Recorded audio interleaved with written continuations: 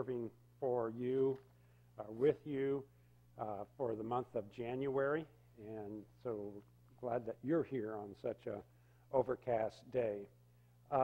As you notice in the bulletin, next Sunday, if I think I have this right, there will be the annual voters meeting, and it's going to be at 11:30 if I finish on time.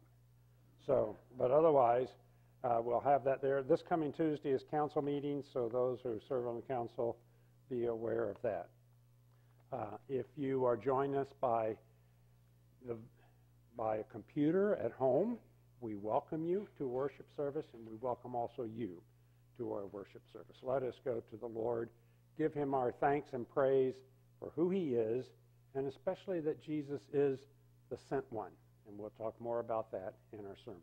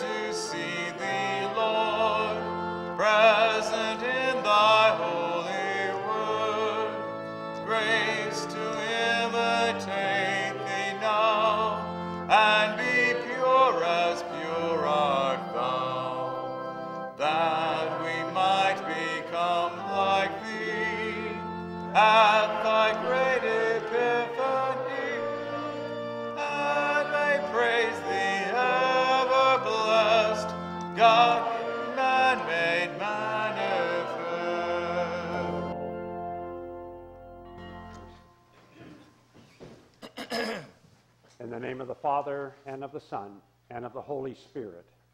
Amen. Our help is in the name of the Lord, who made heaven and earth. If you, O Lord, kept a record of sin, O Lord, who could stand? But with you there is forgiveness.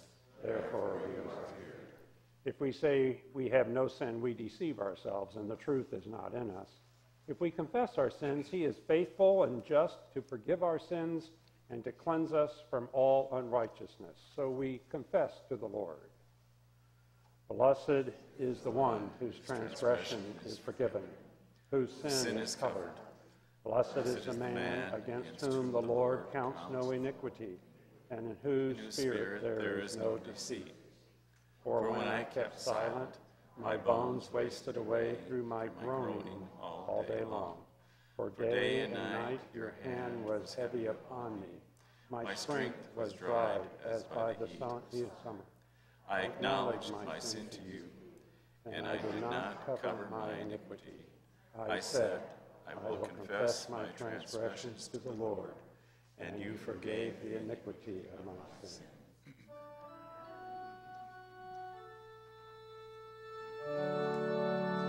Just as I am without one plea, but that thy blood was shed for me, and that thou bidst me come to thee, O Lamb of God, I come, I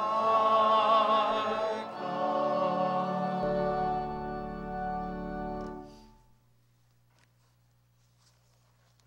We join together.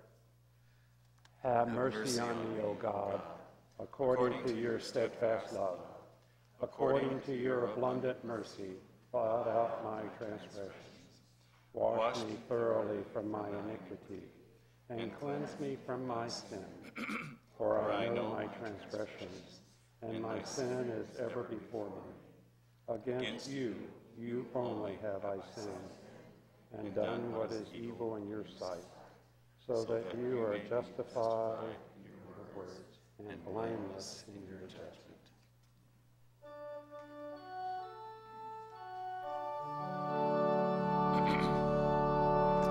God loves me dearly, grants me salvation. God loves me dearly, loves even me. Therefore I'll say again, God loves me dearly, God loves me dearly, loves even me. I was enslaved, griefs and death and darkness. God's love was working to make me free.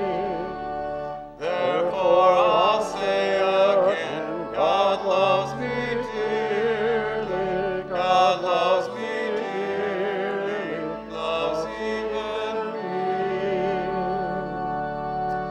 He sent for Jesus, my dear Redeemer. He sent for Jesus and set me free. Therefore I'll say again, God loves me dearly, God loves me dearly, loves even me. Hear God's word of love for you. But God, being rich in mercy, because of the great love which he loved us, even when we were dead in our trespasses, made us alive together with Christ. By grace you have been saved, and raised us up with him and seated us in the heavenly places with Christ Jesus, so that in the coming ages he might show the immeasurable riches of his grace in kindness toward us in Christ Jesus. For by grace you have been saved through faith, and this is not your own doing. It is the gift of God, not a result of works, so that no one may boast. For we are his workmanship, created in Christ Jesus for good works, which God prepared beforehand that we should walk in them. Celebrate God's love for you.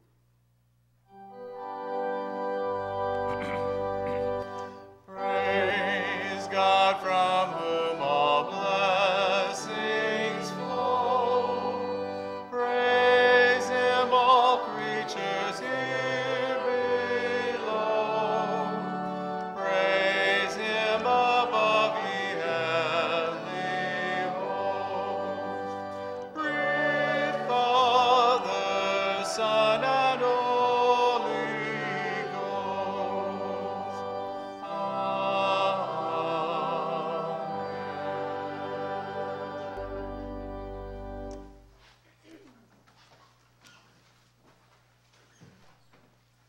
Behold my servant, whom I uphold, my chosen, in whom my soul delights. I will tell of the decree. The Lord said to me, You are my son. Today I have begotten you. Ask of me, and I will make the nations your heritage, and the ends of the earth your possession. You shall break them with a rod of iron, and dash them in pieces like a potter's vessel. Now therefore, O kings, be wise, be warned, O rulers of the earth. Serve the Lord with fear, and rejoice with trembling, for his wrath is quickly kindled. Blessed are all who take refuge in him. Glory be to the Father, and to the Son, and to the Holy Spirit, as it was in the beginning, is now, and will be forever. Amen. The Lord be with you. And also with you. Let us pray. Father in heaven, at the baptism of Jesus in the Jordan River, proclaimed him your beloved Son, and anointed him with the Holy Spirit. Make all who are baptized in his name faithful in their calling as your children and inheritors with him of everlasting life. Through the same Jesus Christ our Lord, who lives and reigns with you in the Holy Spirit, one God, now and forever. Amen.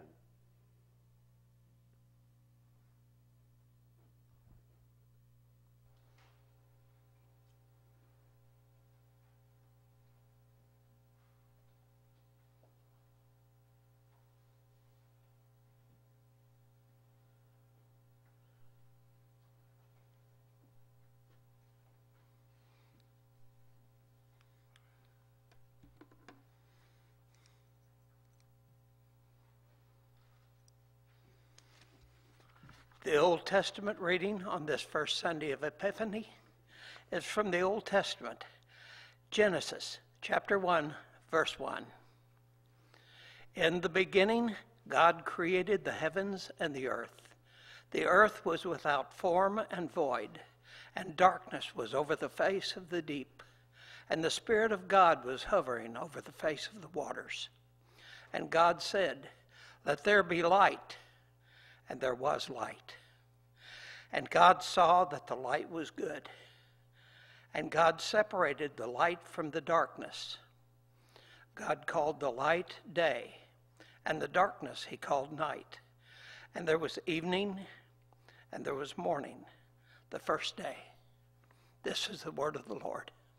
Thanks be to God. And our epistle is from Romans chapter 6, beginning at the first verse. What shall we say then? Are we to continue in sin that grace may abound? By no means. How can we who died to sin still live in it? Do you not know that all of us who have been baptized into Christ Jesus were baptized into his death? We were buried therefore with him by baptism into death, in order that, just as Christ was raised from the dead by the glory of the Father, we too might walk in newness of life. For if we have been united with him in a death like his, we shall certainly be united with him in a resurrection like his. We know that our old self was crucified with him, in order that the body of sin might be brought to nothing, so that we would no longer be enslaved to sin. For one who has died has been set free from sin. Now, if we have died with Christ, we believe that we will also live with him. We know that Christ, being raised from the dead, will never die again. Death no longer has dominion over him.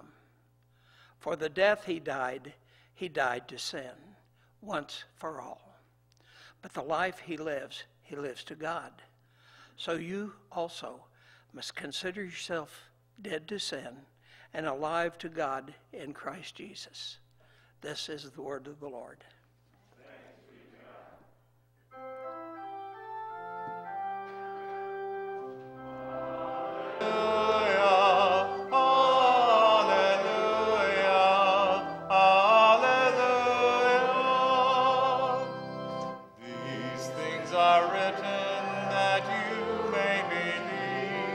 That is the Christ, the Son of God. Alleluia, alleluia, alleluia.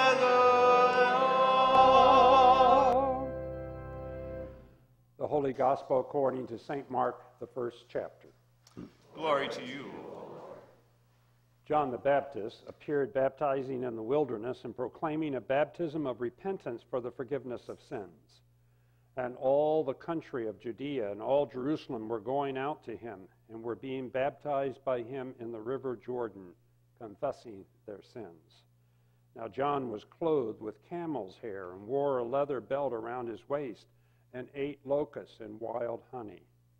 And he preached, saying, "After me comes he who is mightier than I, the strap of whose sandals I am not worthy to stoop down and untie. I have baptized you with water, but he will baptize you with the Holy Spirit."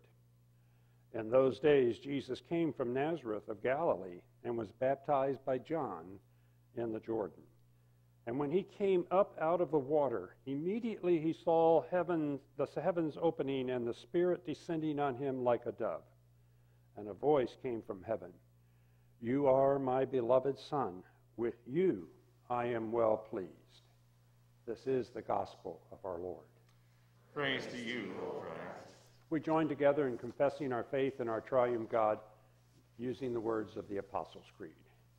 I believe in God the Father Almighty, maker of heaven and earth, and in Jesus Christ, his only Son, our Lord, who was conceived by the Holy Spirit, born of the Virgin Mary, suffered under Pontius Pilate, was crucified, died, and was buried.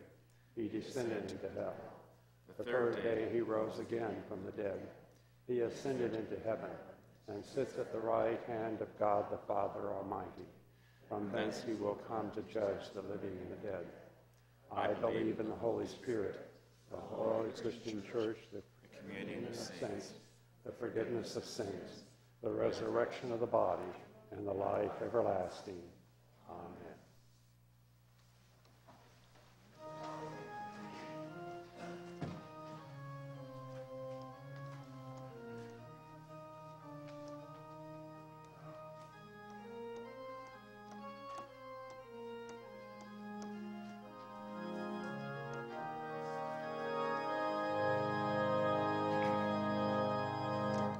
To Jordan's river came our Lord, the Christ whom heavenly hosts adore. To God from God, the light from light, the Lord of glory, power and might.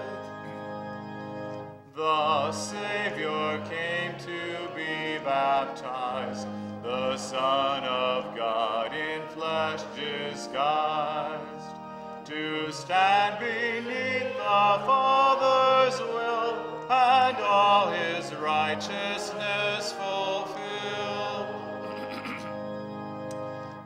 As Jesus in the Jordan stood, and John baptized the Lamb of God, the Holy Spirit, heavenly dove, descended on him from above. Then from God's throne with thunderous sound came God's own voice with words profound. This is my Son, whose decree, the one I love, who pleases me. The Father's word, the Spirit's flight, anointed Christ in glorious sight. As God's own choice from Adam fall to save the world and free us all. Now rise, faint hearts, be resolute. This man of Christ, our substitute. He was baptized in Jordan's stream, proclaimed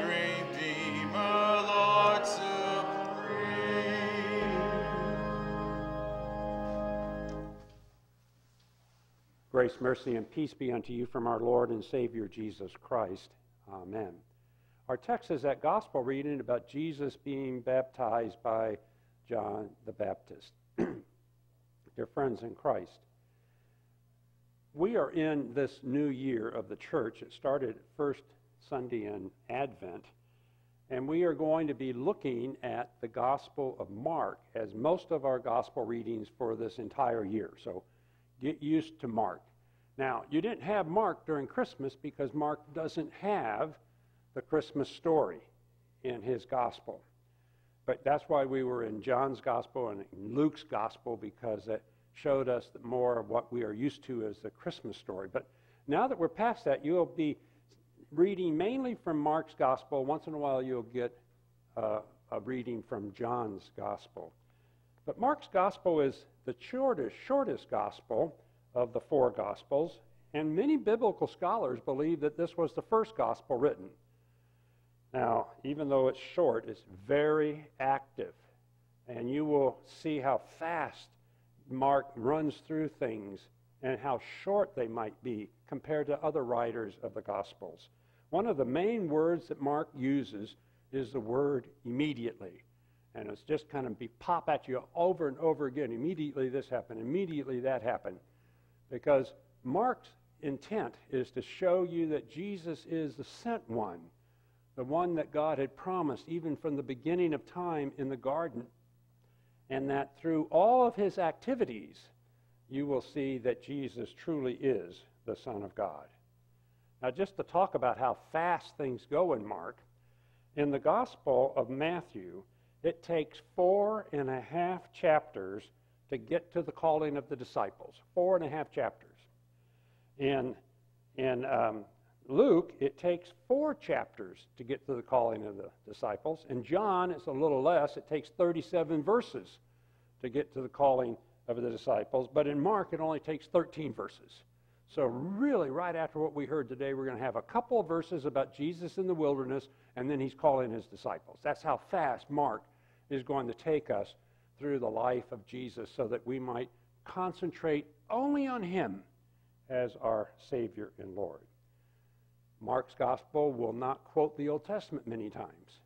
Right before our gospel reading today, there is a quote from the Old Testament, and it's from Isaiah that talks about there's one coming who is going to make straight the way of the Lord.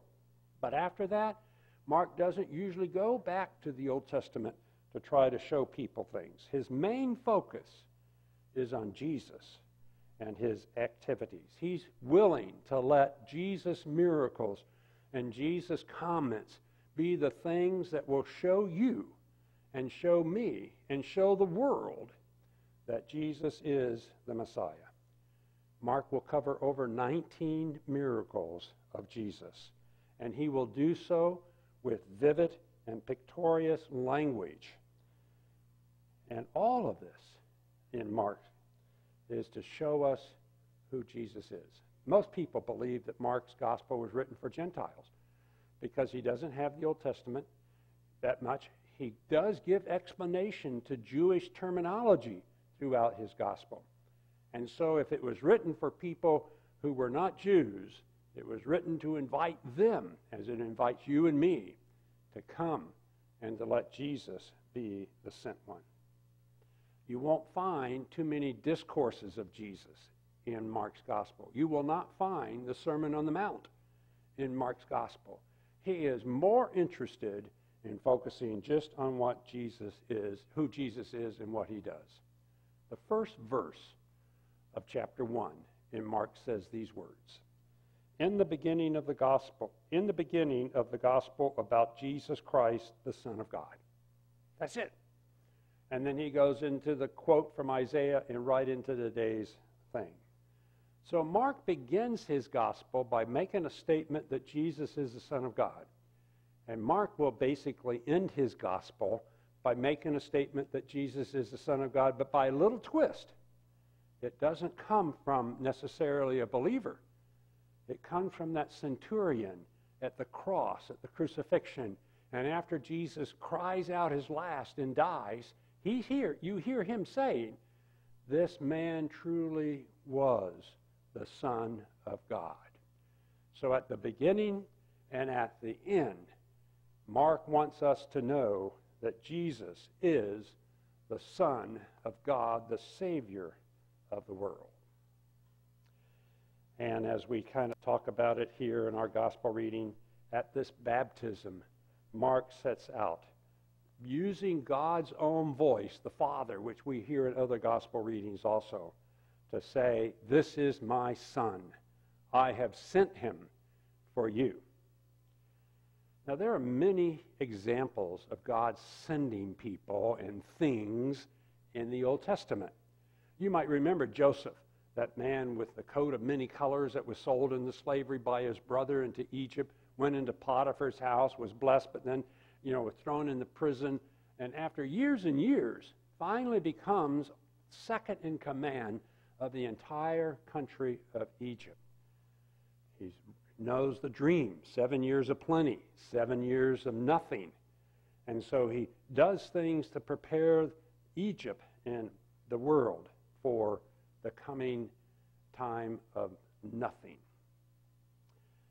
It's when Joseph's brothers come to him to get food. You might remember that. And he finally reveals himself to him.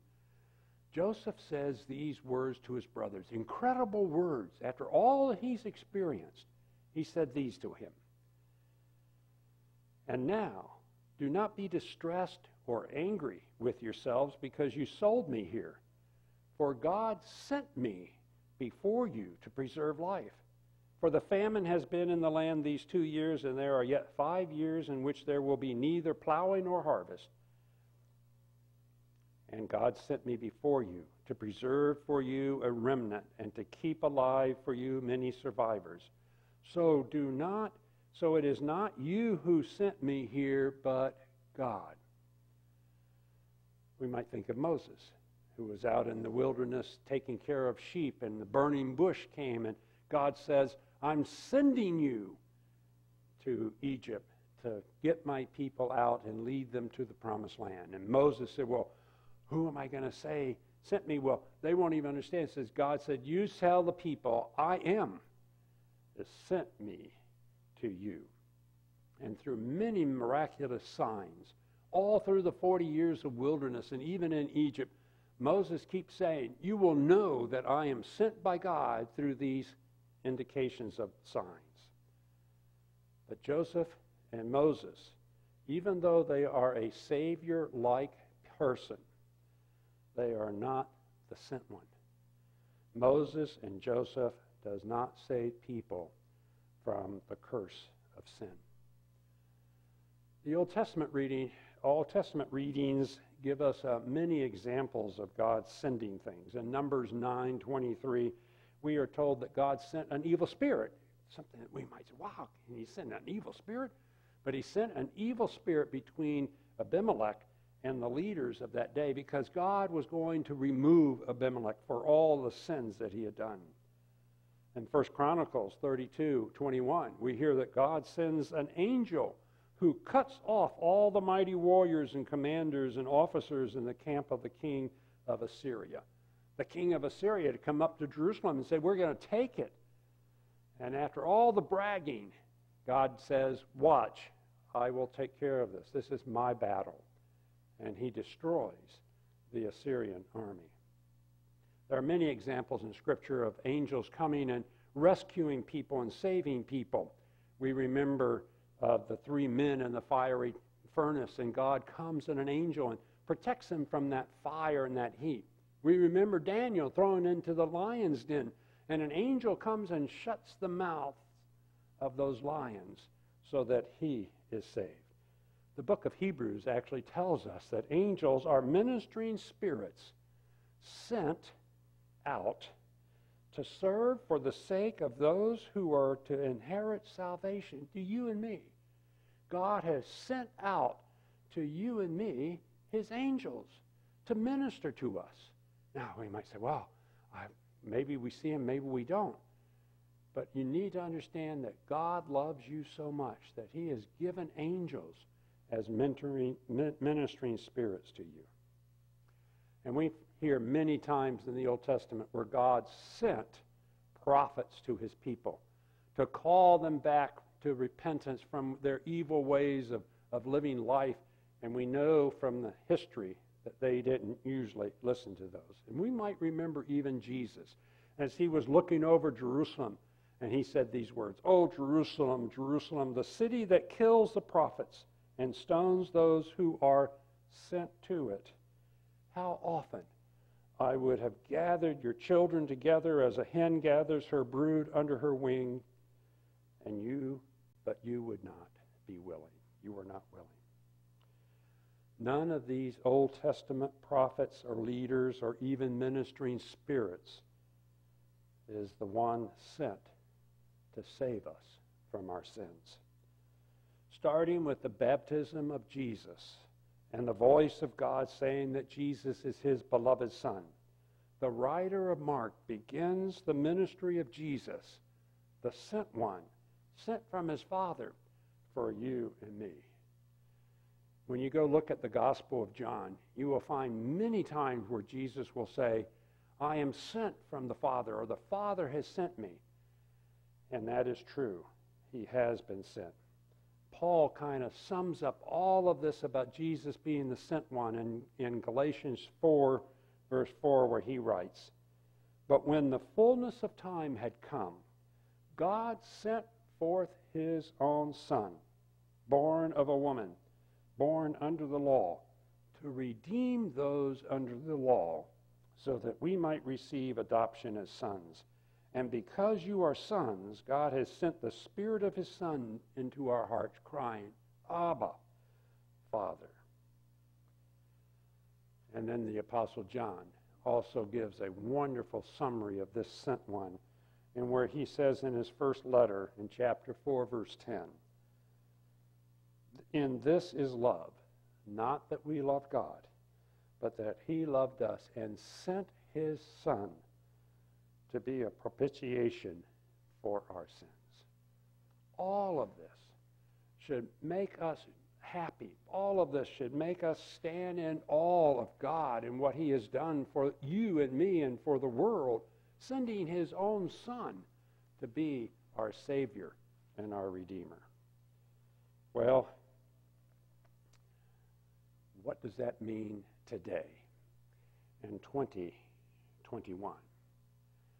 I want to say, because Jesus was sent by God, there is nothing in this world, nothing at all in this world that is better than having Jesus as our Savior and our Lord. Nothing compares to him. Nothing will ever come close to him. It doesn't matter what the world's able to accomplish and what we're able to accomplish as human beings.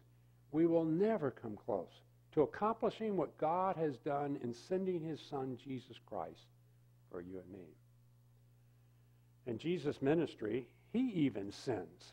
He sent his disciples out to prepare the towns that he was going to be going to before he got there. And he told them what to do and what to say and how to act.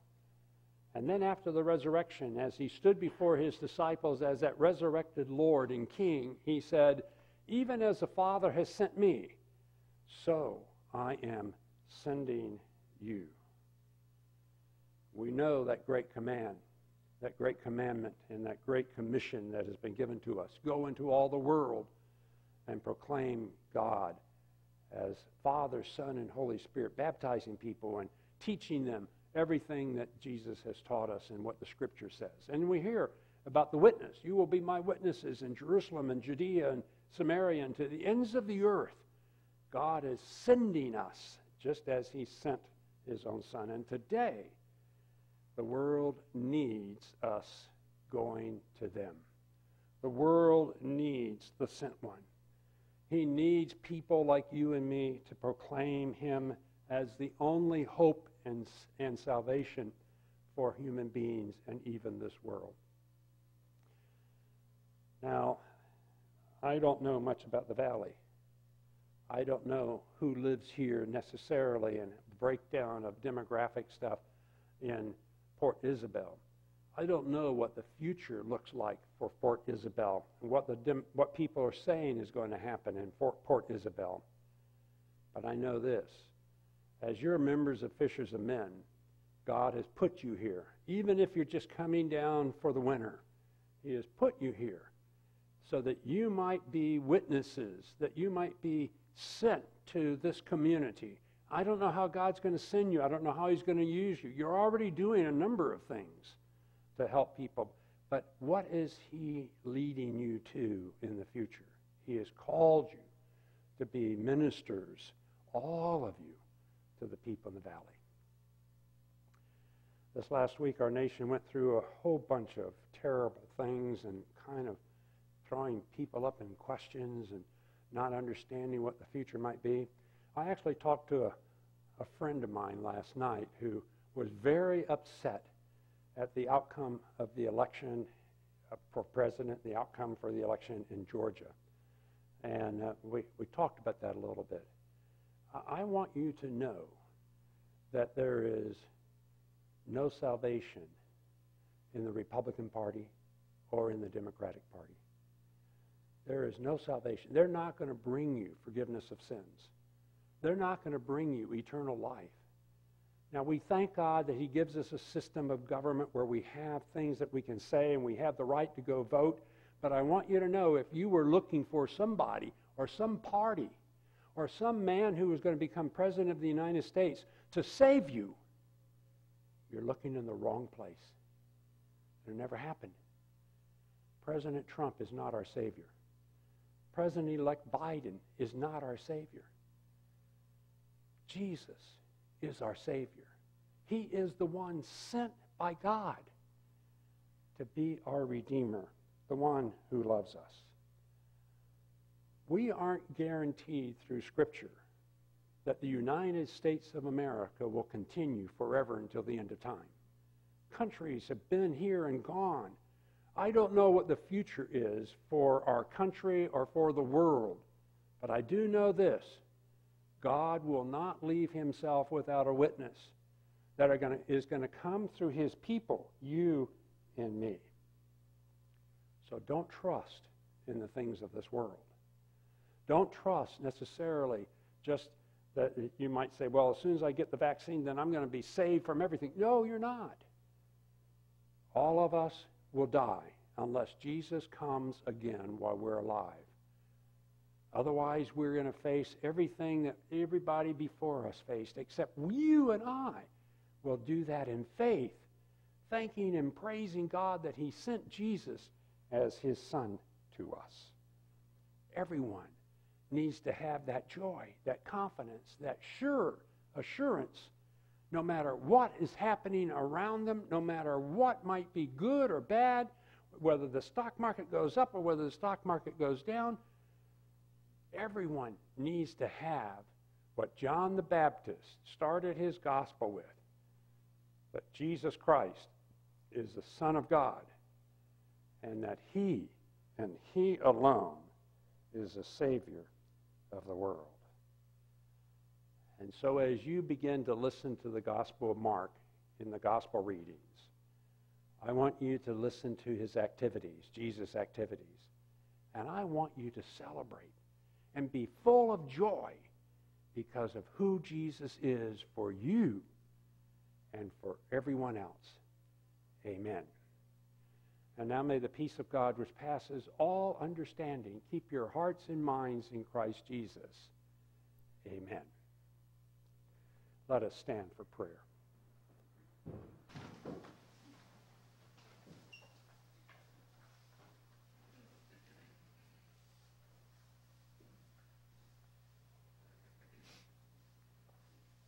Our Father in heaven, we thank you for sending your Son into this world to be our Savior. You have given us a blessing that is beyond our comprehension, a blessing that nothing can match, nothing can come close to. So we thank you. Your only Son coming into this world as a human being, to go to the cross, to be crucified, to die, to be buried, and then to be raised from the dead, so that we would have great confidence that we too will live forever with Jesus. Father, we thank you that Jesus living in us allows us to live a new life, a life that finds its strength and its joy and its rock and its fortress in what you have given us, the gift of your only Son. Father, we come to you today asking for your blessing on our country. Yes, we do ask for blessing. We ask, Father, that our leaders would look to you and would not just look to themselves and their own wisdom as to what we need to be doing as a country. We pray that you would raise up godly leaders for our country. As we look in the past, we have to confess that our country and our leaders have not always followed you. Forgive us and help us to proclaim to everyone that Jesus is the way, the truth, and the life. Wisdom comes from you. So bless our country with that type of wisdom so that peace may abound and we might be able to be ministers not only to people in this country but throughout the world sharing Jesus as Savior. Father, we pray for President Trump as he's in his last few days, and we pray for President-elect Biden. Father, we look to you. Guide them. Help them. Give them your wisdom. Let your word be alive in them. We pray for our Congress. We pray for the state of Texas and other states. We pray for the mayor of this city and for all who serve us. Fill them with your presence. And Father, we also come to you praying for those who are in need of your healing, especially encouragement as they experience life. Father, let them know that you have never abandoned them and never will abandon them, that you are with them, that you are the one that will uphold them. Father, give them that confidence. Give us that confidence. Father, also we pray for people who are really struggling right now, maybe financially, maybe in other ways. We ask, Father, that you would anoint them with your peace and that you would give them that assurance of your love. These and the other things that we pray in the name of Jesus Christ, who has taught us to pray. Our Father, who art in heaven, hallowed be thy name. Thy kingdom come, thy will be done on earth as it is in heaven. Give us this day our daily bread, and forgive us our trespasses, as we forgive those who trespass against us. And lead us not into temptation, but deliver us from evil. For thine is the kingdom, and the power, and the glory, forever and ever. Amen. Let us bless the Lord. Thanks be to God. The Lord bless you and keep you. The Lord make his face shine upon you and be gracious unto you. The Lord lift up his countenance upon you and give you his peace. Amen.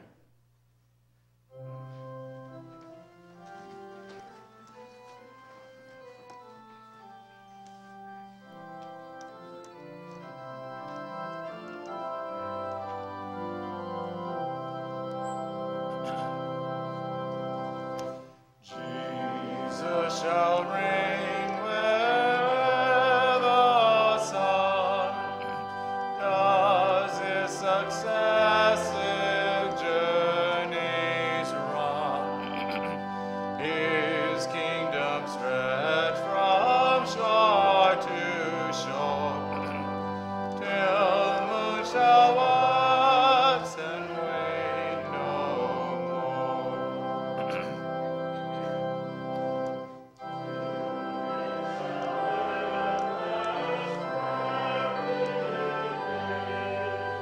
And endless praises crown his head. His name like sweet perfume shall rise.